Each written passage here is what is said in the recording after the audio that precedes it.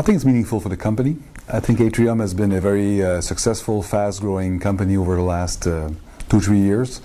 I've been privileged and blessed to be at the helm of the company, and I think it's a reflection of the collective effort of all my colleagues at corporate and in different business units. And I think it's NBJ is a well-recognized association in the industry, so it's always nice to be able to participate in such events.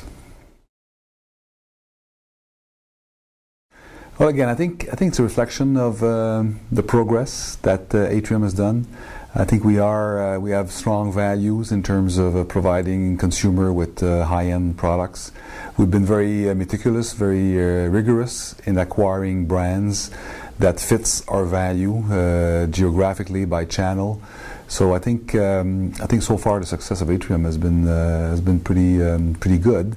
It's a roll-up strategy, although at the same time I think we cultivate some group synergies. So I think I would say that the Atrium visibility, which has been enhanced over the last few years, is probably the foundation for this award to be given. Yeah, actually my background is not science. It's not from the industry. My background is finance, strategy, corporate development. So I was involved in investment and private equity.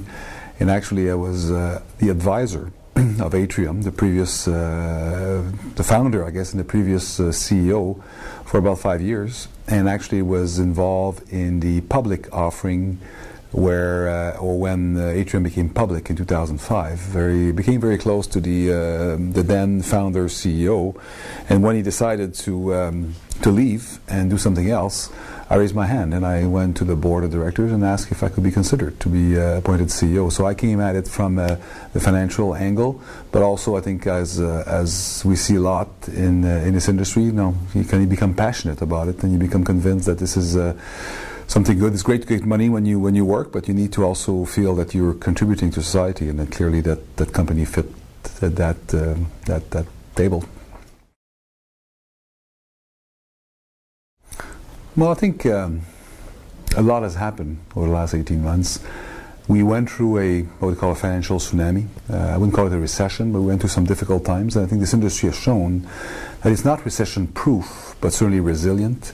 And this resiliency, I think, is a function of the fact that people are really embracing the holistic health therapy that our industry is bringing forward. I think we are at the convergence of nutrition and pharma. I think this industry is getting healthier. However, there's no question there's some bumps on the road with the heightened regulation, which are actually very good for the industry.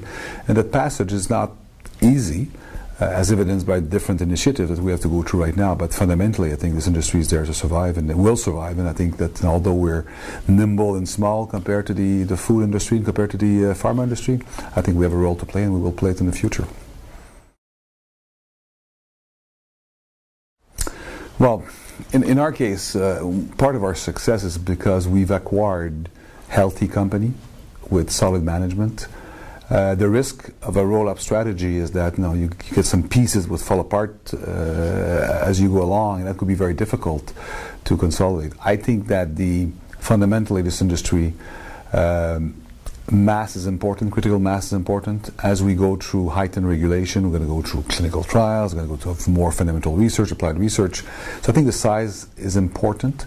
So I think to grow will allow more investment, but at the same time, there needs to be a strategic path or canvas.